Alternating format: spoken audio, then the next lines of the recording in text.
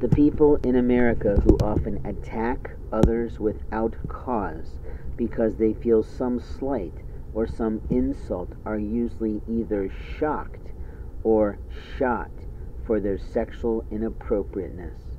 An older brother who's into pornography and alcohol might just get caught for his lies.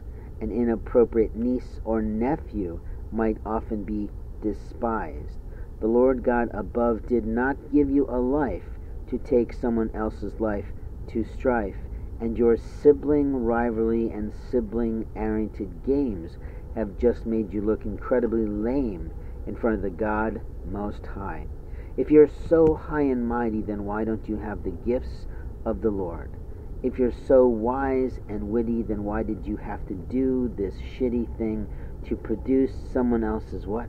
Titties? For your game? I believe my elder brother said to me when I talked to him about something medical a friend has, he said, if it was me, I'd just stay home and play with myself all day long.